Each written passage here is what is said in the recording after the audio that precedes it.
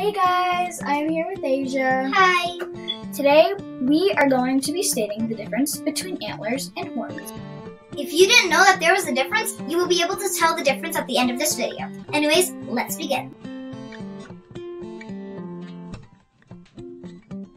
Horns are large parts of the head that have one point and can curve in different ways.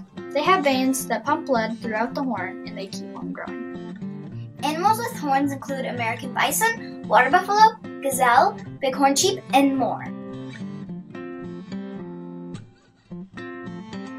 Antlers are parts of the head that come to points and during the winter contain a leathery substance that they shed in the summer.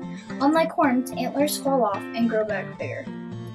Animals that have antlers are moose, elk, bucks, caribou, or reindeer, and more. I hope that you like this video, and let's hope that you will be able to tell the difference between horns and antlers and have a wonderful day.